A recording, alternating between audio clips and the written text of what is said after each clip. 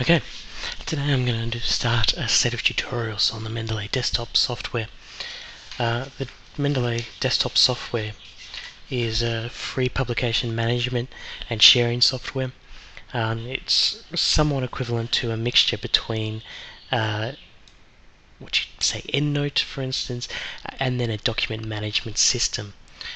So in other words, you can manage your publications, you can read them, share them with others and annotate them, like a PDF reader for instance. You can also find statistics on your field, so the most cited article, the most read article, within psychology for instance.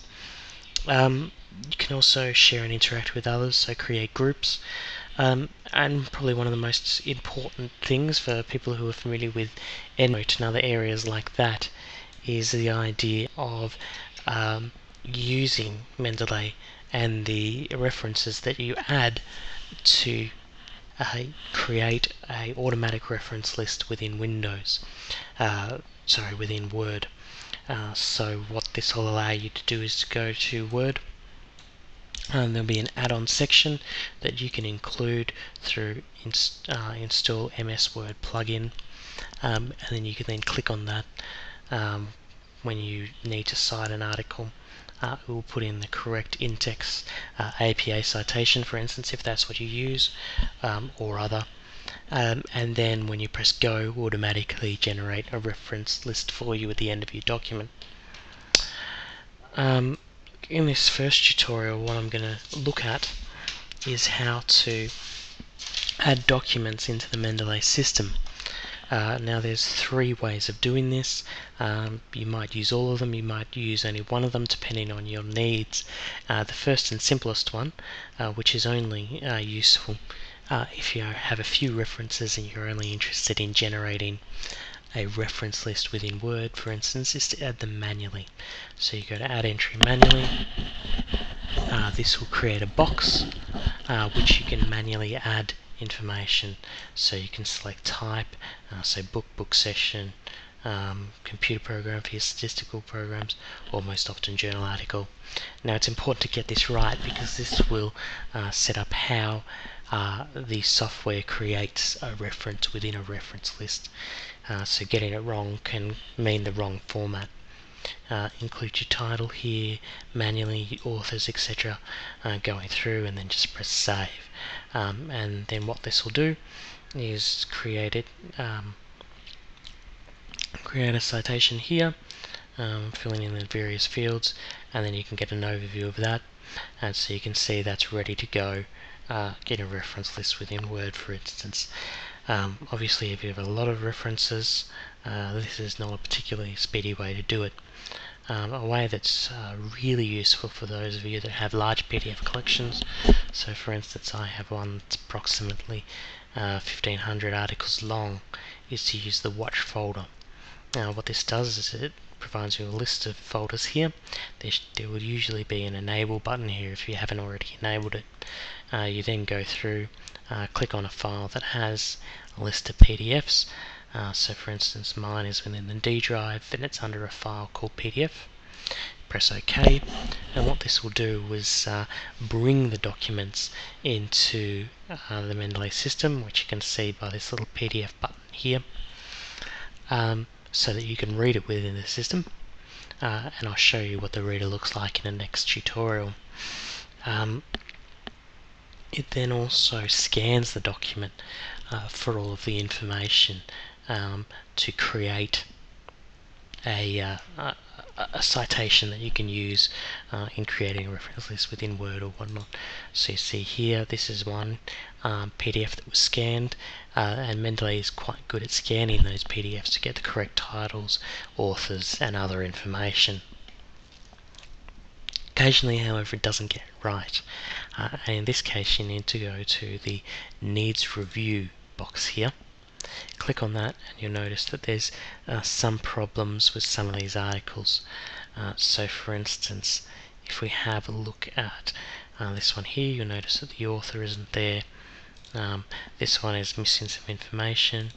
One of the benefits of the Mendeley system, and something that I think is quite neat, is that if you make sure that the title is correct here, it's a basic structure of the education system, Federal Republic of Germany, you can then use this search by title. And what this does is it searches Google Scholar for if there is information, and will then fill in. So for this article it isn't there. For the Paul Miller article it probably won't because I don't have the article details. But this one, for instance, might work. So if we make sure the title is correct, search by Google, see all of the information is put in here, then you can just click on details are correct.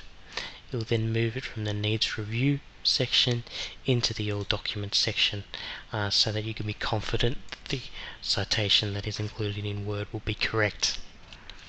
Now the final way of adding citations into Mendeley is to go to the add documents and then add files.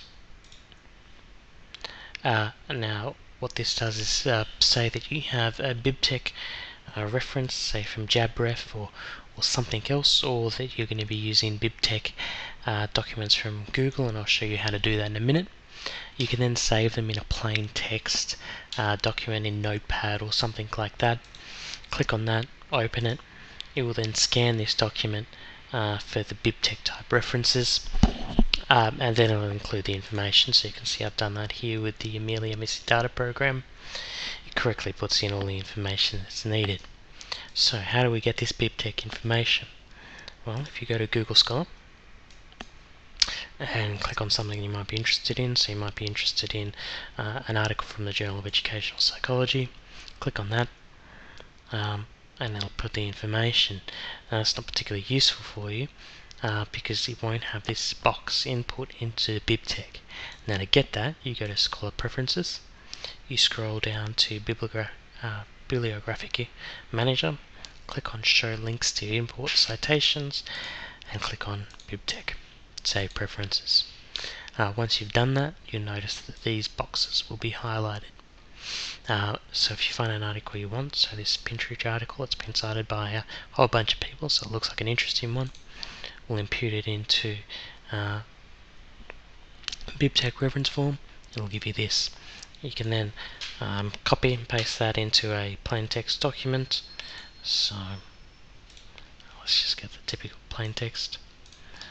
You can then save that as maybe you'd like to call it an example on your desktop, for instance.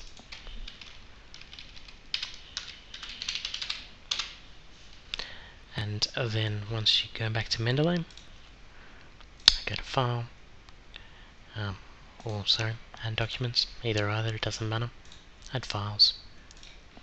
Click on the example I just had, scan that, and there's all the information come up for you. So that's the end of the tutorial on how to get documents and also citations, or citations and documents, into Mendeley.